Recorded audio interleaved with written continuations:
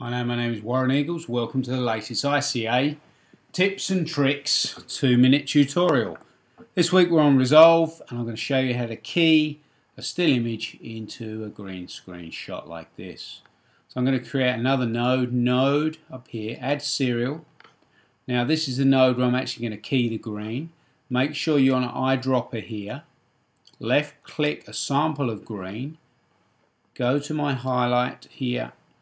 I just need to widen the width a little bit so get a little bit more green in my key and lower the luminance, I would say, in the darker parts of the luminance there, just to get the corner there. Having done that, I'll turn off my highlight and I will choose a still, right click, play still to see.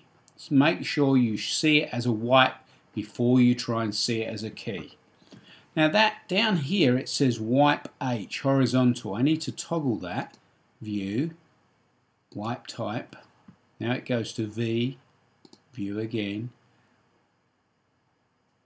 wipe type, Shift W, that's a mix. I'll do one more, use the keyboard now, Shift W, until I see wipe alpha, wipe A there. If you look across here, another box has appeared here on my output side of the node graph.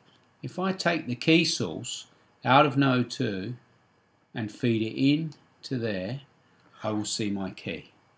Obviously that can be cleaned up, but it just gives me a chance to be able to grade her independently of all that green spill affecting how I see that, and also give the clients a chance to see how this shot will key. Thanks very much. Till next time, bye-bye.